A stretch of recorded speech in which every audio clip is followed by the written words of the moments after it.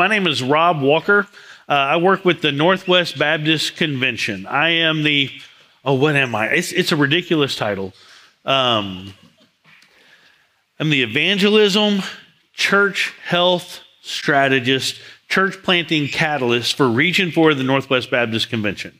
If you're not aware, Region 4, I say is kind of the non-skinny jeans part of Oregon. It's like Oregon without the Portland area. And some of you guys are pushing that line here, but that's okay. But really, at the end of the day, I call myself a glorified cheerleader. That's all I do. Is we believe that healthy pastors lead healthy churches, and healthy churches plant churches. And so we try to encourage pastors and churches to grow, to have sustainable health. At the end of the day, and you might know this already, I don't know, technically, being Southern Baptist, your church is non-denominational. By definition, because we are the Southern Baptist Convention. We are not a denomination of churches. We are a convention of voluntarily cooperative but autonomous churches, knowing that we can work together to further the kingdom much more than we can ever do on our own. And so we partner together for the sake of the gospel. When I think about what we do at the Northwest Baptist Convention, just a little bit of our job and our philosophy of ministry, about I bet Dad would know this. 5-6 years ago, my daughter got married. And, you know, I was pastoring Cresswell New Hope Baptist down in, I've been a pastor. I've only been in this convention gig for like the last couple of years, but making that ministry money, I mean, we didn't have like a big budget for my daughter's wedding, and we called in all the favors. I mean, my wife, she's a baker for an event center down in Cottage Grove. She's done cakes for people for the last 30 years. I mean, we've done marriage counseling, everything. And we called in all the favors. And we had friends and family from all over the country just coming in for my daughter's wedding. And it was a beautiful event. I mean, we had people that were in charge of decorations, others that did the catering, others that did the cake. And there was like a whole like army of women that were in charge of hair and makeup for my bride and like the bridal party and stuff like that. And I remember on my daughter's wedding day, is they're making the final preparations for her to kind of walk the aisle, so to speak. I never felt more loved by those people than when they were preparing my daughter for her wedding. When I think about what we do at the Northwest Baptist Convention, we show the Father love by preparing the bride for her wedding day. One day, Christ is going to return and claim his bride. And it's a privilege. We have no authority over the local church. We exist to serve the local church and prepare her for what Christ has for her when he returns as her husband someday. And so when you think about what we do at the convention, that's essentially it. We're just making the bride ready for her wedding day. And it's a privilege that I can come and serve you today and share the word with you. You're going to find that bridal theme. Once you see it in Scripture, you can't unsee it. It's everywhere. And I'm going to share a word with you this morning out of what the Lord's placed on my heart, kind of along those lines. But if I can, let me go ahead and just pray for us, and then we'll get into the word this morning. Father, I thank you for the privilege of gathering here with brothers and sisters. And though we might be strangers in this world, because of Christ, we have more in common than we do with our own unbelieving friends and family. And I thank you for the common bond, the common spirit that we have. I thank you for the beauty of corporate prayer, the beauty of fellowship and friendship and belonging. And Lord, we come to you having sung songs designed to honor you, to glorify your Son. We now come to the proclamation of your word, and we pray that your Spirit teach us. Bring conviction, rebuke us where necessary, and that us, having heard your word, will be challenged to walk in obedience to its demands. Father, we ask that you speak to us now. It's in the name of Jesus we pray. Amen. In the book of Matthew, chapter 16, we read of this. It's a very interesting encounter that Jesus has, this conversation that Jesus has with his disciples. And at the end of this conversation, he makes a very interesting statement. And I'm going to read this for you. It's Matthew 16. We're going to be looking at a lot of verses today. But beginning in verse 13, we read, when Jesus came to the region of Caesarea Philippi, he asked his disciples, who do people say the Son of Man is? And they replied, some say John the Baptist, others say Elijah, and still others Jeremiah or one of the prophets. But what about you, he asked, who do you say that I am? And Simon Peter answered, you are the Messiah, the Son of the living God. And Jesus replied, blessed are you, Simon, son of Jonah, for this was not revealed to you by flesh and blood, but by my Father in heaven. And I tell you that you are Peter, and on this rock I will build my church, and the gates of Hades will not prevail against it.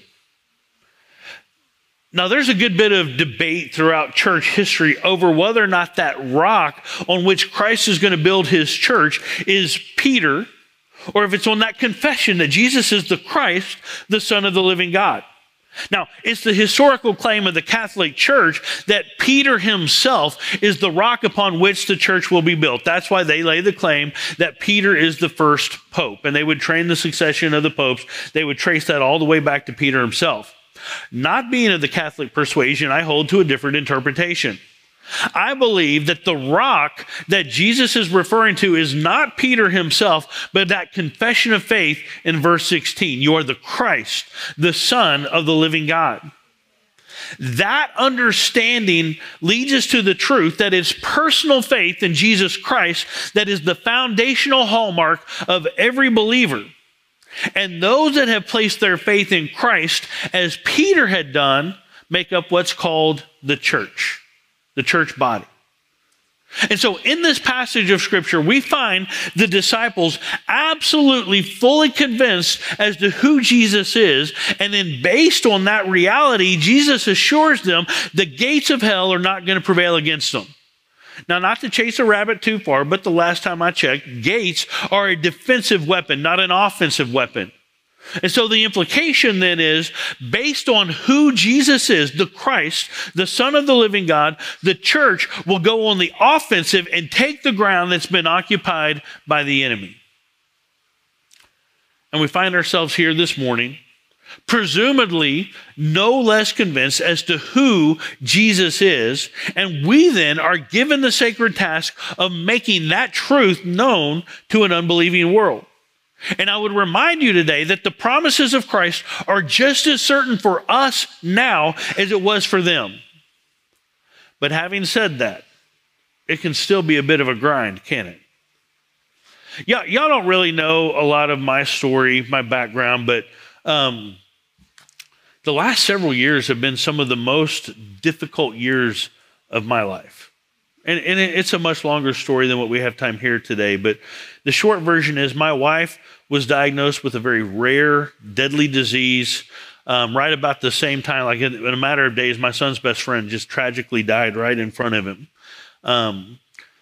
Between my wife's disease, her subsequent treatments, the loss of our son's friends, and I'll tell you, spoiler alert, my wife lived. I mean, God miraculously, and I know Baptists don't get to talk about this much. Literally, my wife was dead, or not dead, but dying, sick, and then she goes to bed. One day she wakes up completely healed, and the doctor's like, I got nothing. There's no explanation for this. There's nothing for me to treat. Literally, I know, right? Baptists don't get to talk about this enough.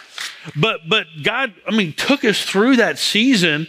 And then we rolled right into COVID. And y'all, that was hard in a completely different sense. As a pastor, I was pastoring down at Crestwell in the time. And I got to be honest with you, as a pastor, the challenges we faced during COVID were harder than anything that I had imagined they would be.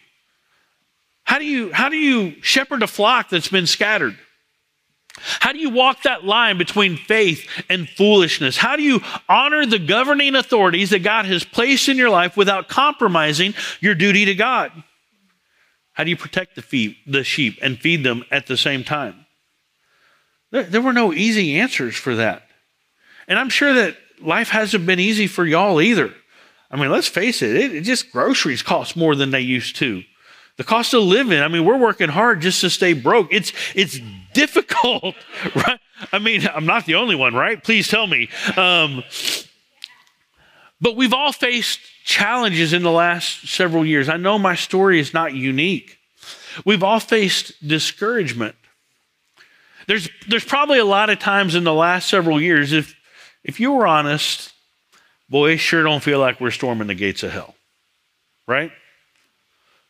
But this morning, again, I want to encourage you and remind you that in spite of the difficulties that we may face, there are certain realities that remain true nonetheless.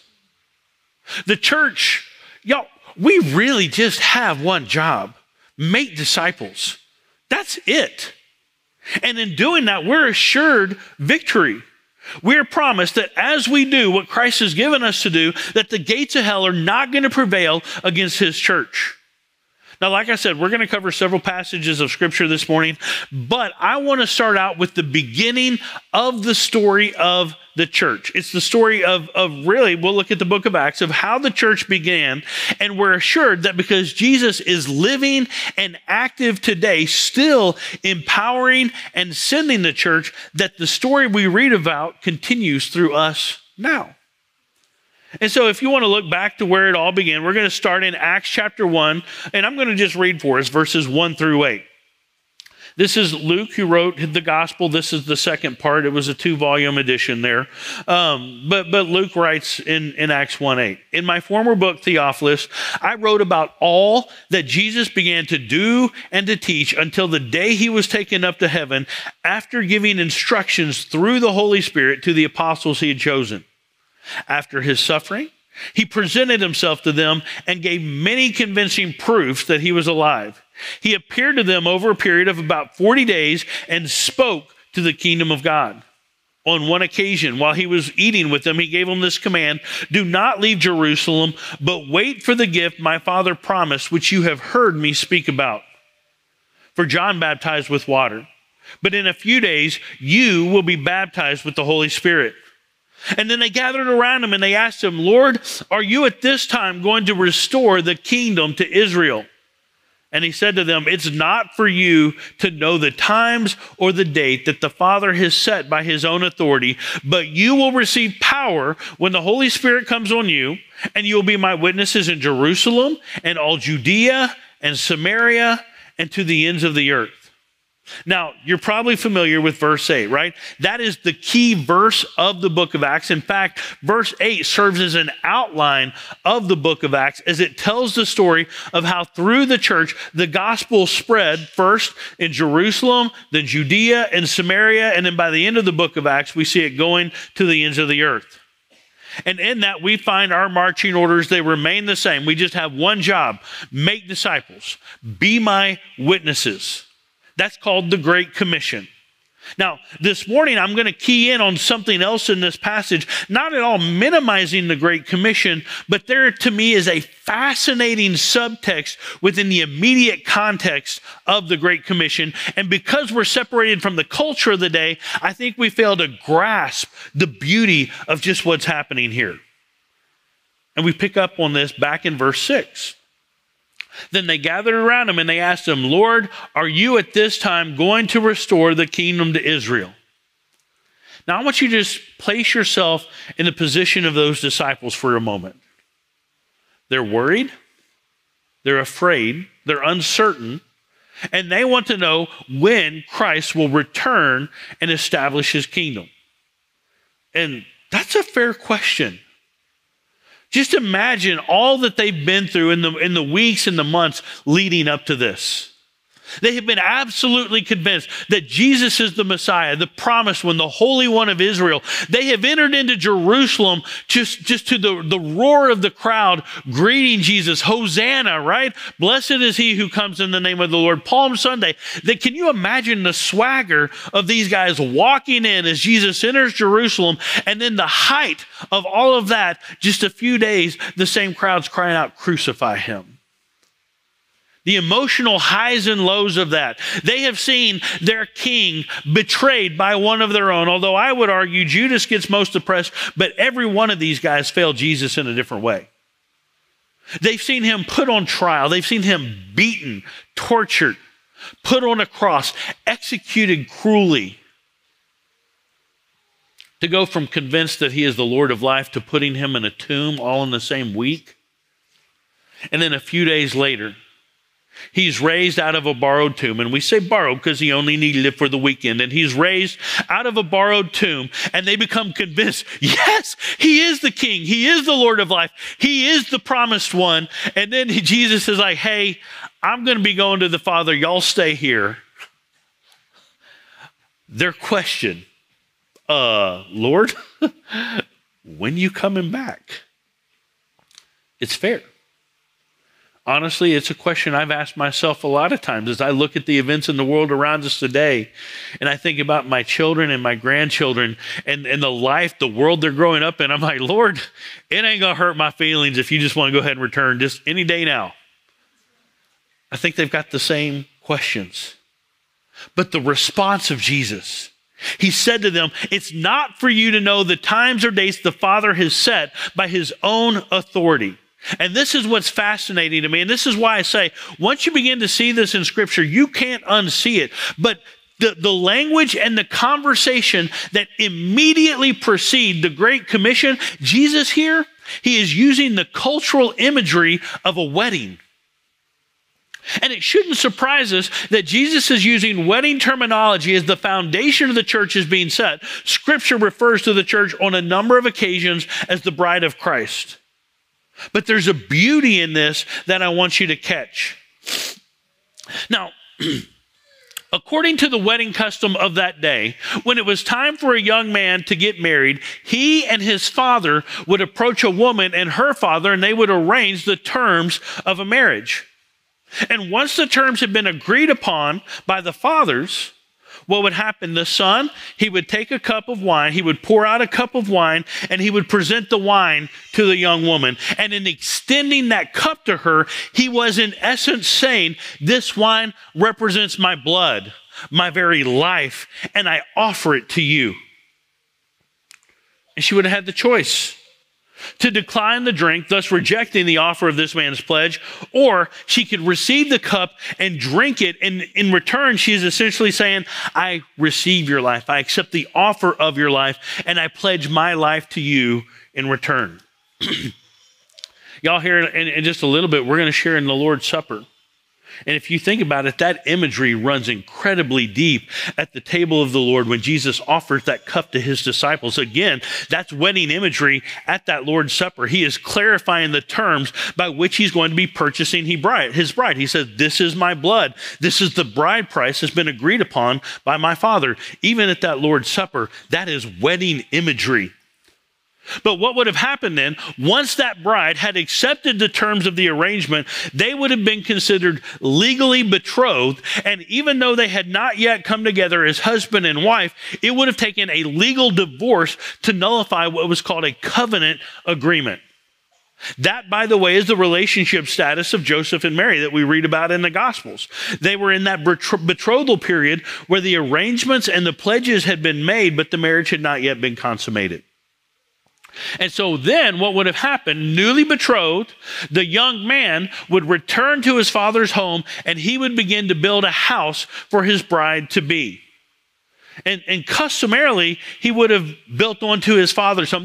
There's an old-timey song. Some of you old gray hairs in the room might remember that. I've got a mansion just over the hillside. No, you don't. Literally, nobody in first century Judea would have ever imagined their own mansion up on a hill somewhere.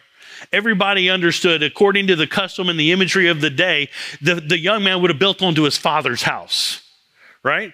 And it's a big, big house with lots and lots of rooms. That's the imagery that's probably technically more theologically correct. But what would have happened? He would have begun to build onto his father's house, preparing additional space for his new family to be. And here's the catch. The groom did not know how long that was going to take. In fact, it wasn't up to him. It was only when the father said that the home has been properly prepared that the man could go and claim his bride. Jesus alludes to this in Matthew 24:36. About that day or hour nobody knows, not even the angels in heaven or the Son, only the Father. And so when Jesus tells the disciples that no one knows the appointed time, only the Father, he is speaking in the context of wedding imagery. They would have understood this. We miss this today because our cultures are different. By the way, this is the exact same cultural context we read about in John 14, 1 through 4. Do not let your hearts be troubled. You believe in God, believe also in me. My Father's house has many rooms. And if that were not so, would I have told you that I'm going there to prepare a place for you?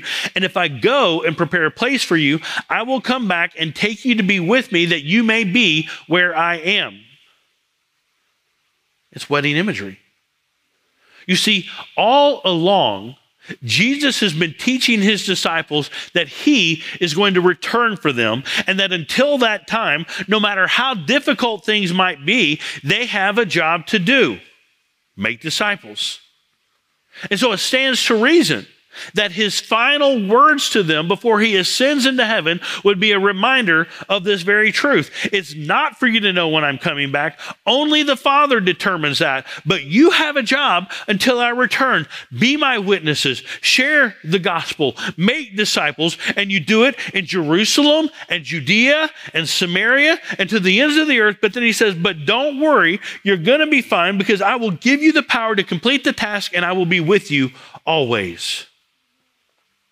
And if there was ever any doubt that we in Christ would be victorious, church, rest assured that the exact same power, Paul tells us in Ephesians, that raised Jesus from the grave, that has seated Christ at the right hand of the Father, placing all things under his feet, that is the same power that we are assured of in Acts 1:8.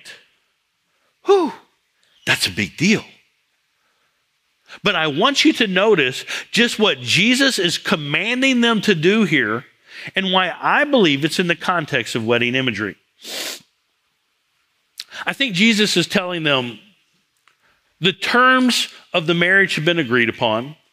The dowry has now been paid. I'm going to prepare a home for my new bride, and I'm coming back for her. But until then, you guys are responsible for the guest list at my wedding. Don't follow that too far, it falls apart, but just stay with me for a second. Jesus says, I'm getting ready for my wedding. I'm going to return when the Father says it's time. Until then, you go and you invite everybody to the ceremony. And y'all, this is not the first time that Jesus has used this imagery. Matthew 22, we read, the kingdom of heaven is like a king who prepared a wedding banquet for his son. I told you, once you see it, it's everywhere.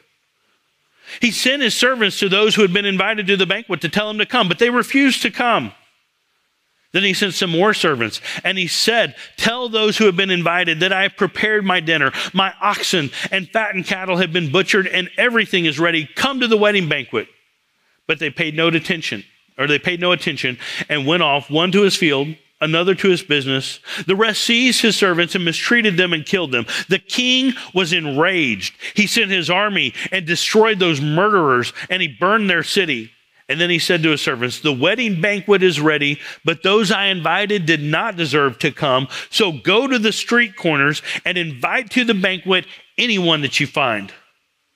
And so the servants went out into the streets and gathered all the people they could find, the bad as well as the good, and the wedding hall was filled with guests. I believe that Jesus has been preparing his disciples for this sacred task all along. And Jesus warns them, you're going to invite people to come and they're not going to listen, but invite them anyway. You're going to go back and you're going to tell them how great this wedding will be, and they will ignore you, but you still tell them anyway.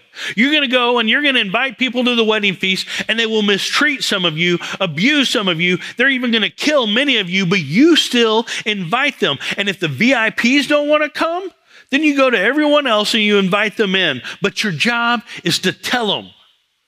But don't worry, you're going to receive the power to complete this task, and the gates of hell will not prevail against you. Y'all, this is the cultural context of the Great Commission in Acts chapter 1. Jesus, in the founding of the church, is telling his disciples to invite people to be part of the greatest wedding celebration of all times. That's the founding of the church. And so then it begs a question. If this marks the beginning of the church, the apostles oversee the guest list, and I guess us by extension. If the book of Acts marks the beginning, where then does the history of the church end? I believe we read about the end of the church in Revelation chapter 19. In Revelation 19, beginning in verse 5, we read this. Then a voice came from the throne saying, "Praise our God, all you his servants, you who fear him, both great and small." And then I heard what sounded like a great multitude, like the roar of rushing waters and like loud peals of thunder, shouting, "Hallelujah, for our Lord God Almighty reigns. Let us rejoice and be glad and give him glory, for the wedding of the Lamb has come, and his bride has made herself ready. Fine linen, bright and clean, was given her to wear. Fine linen stands for the righteous acts of God's holy people. And then the angel said to me, "Write this: Blessed are those who are invited to the wedding supper of the Lamb." And then he added, "These are the true words of God." I want you to catch this. Regardless of the hardship, the difficulties, the uncertainty, the discouragement, we are part of this story still. Your job is to be out inviting people to the wedding supper of the Lamb. This is our turn. This is our time. Don't give up. I know that this is rocky soil to cultivate. But we should be encouraged that out of all the people that have ever walked the planet throughout all time, our sovereign, reigning, ruling, all wise, all glorious King has chosen us now to invite people to the wedding. It can be easy to feel discouraged or to feel overwhelmed or look at the culture around us and think, man, we are losing this battle. But church, stay the course. Your task, your calling, it's not insignificant. There is a holiness and a sacred beauty to what you have been given to do. Faithfully proclaim the gospel, inviting people to the wedding supper of the Lamb. You might feel tired.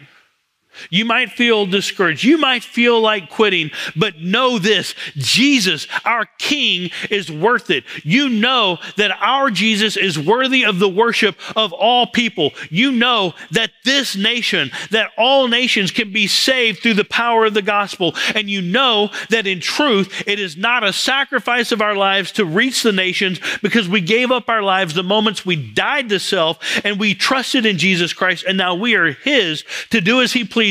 And he says, go and make disciples. And you just keep doing it until I come back. But to me, the greatest encouragement, blessed are those that are invited to the wedding supper of the Lamb. We've been given the sacred task of inviting. Do you get this? The angel says, by the way, these are the true words of God. Are you worried about how people will react when you share with them? The Bible says that you are a blessing to them because they've been invited. Regardless of their response, they are blessed having heard of the glorious gospel made possible through the sacrifice of our King. We are a blessing to the world outside of how they respond. Blessed are those who are invited.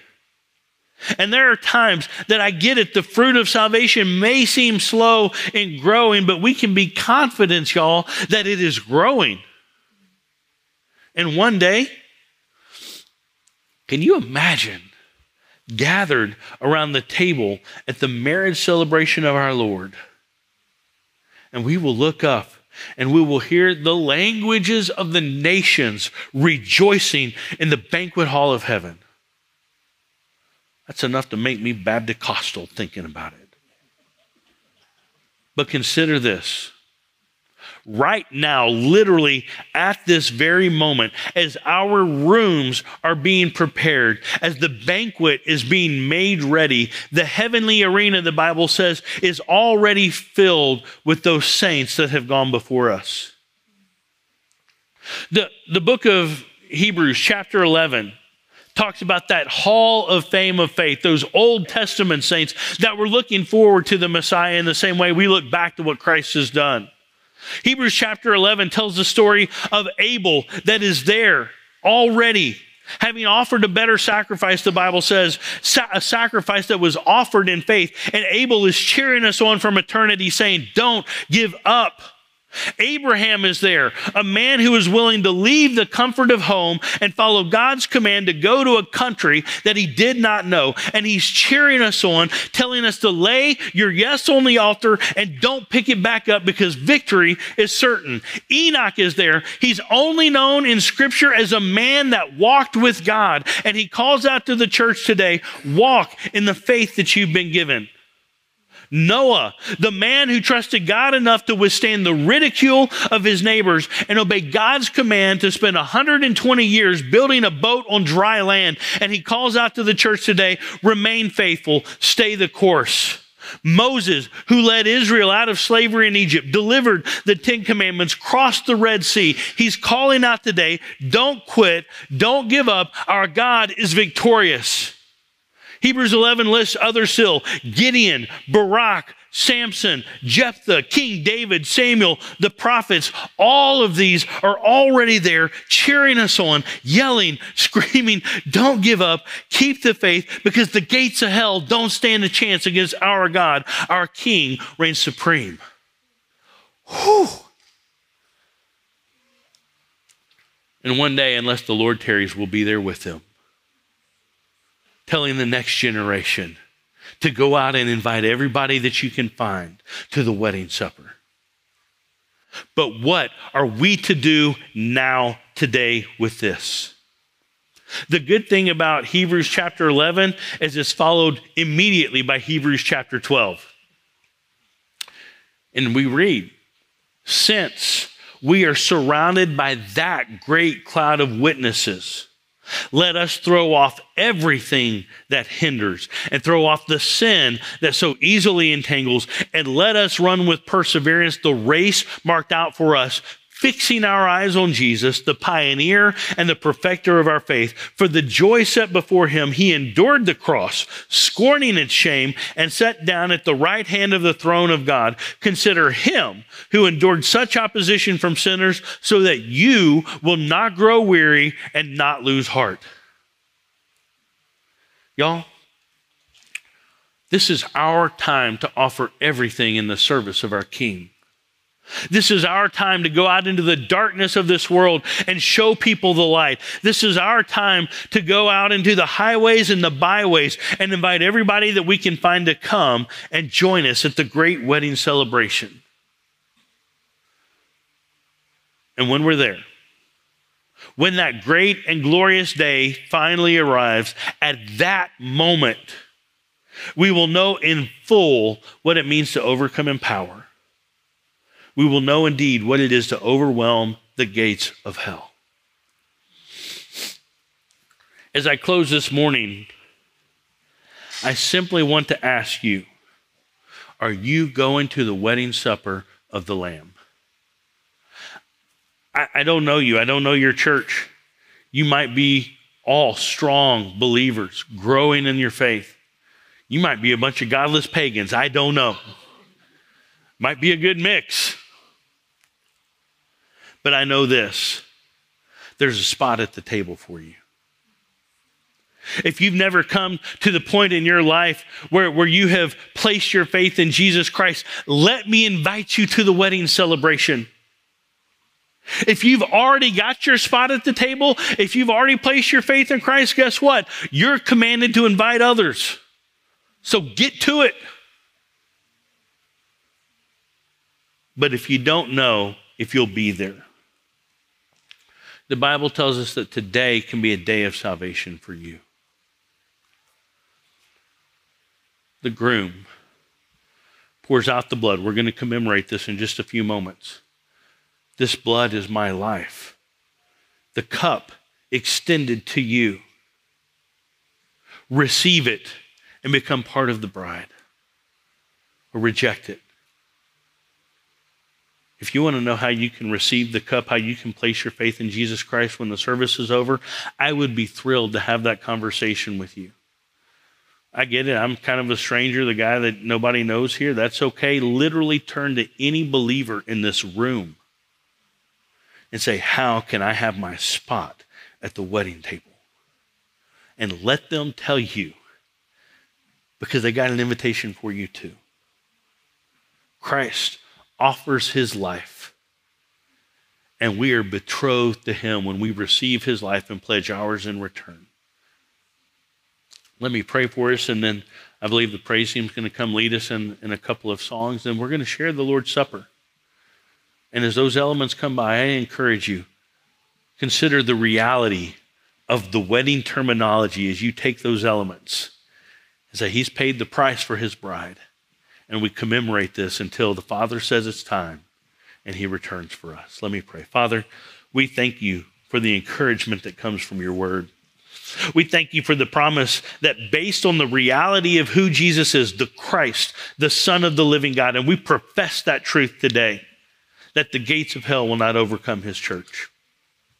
Let us be about inviting people to the wedding supper. Father, let us be about sharing the good news that we have discovered in Christ, extending that offer, extending that cup, so that as many as possible will hear and be invited to the wedding supper.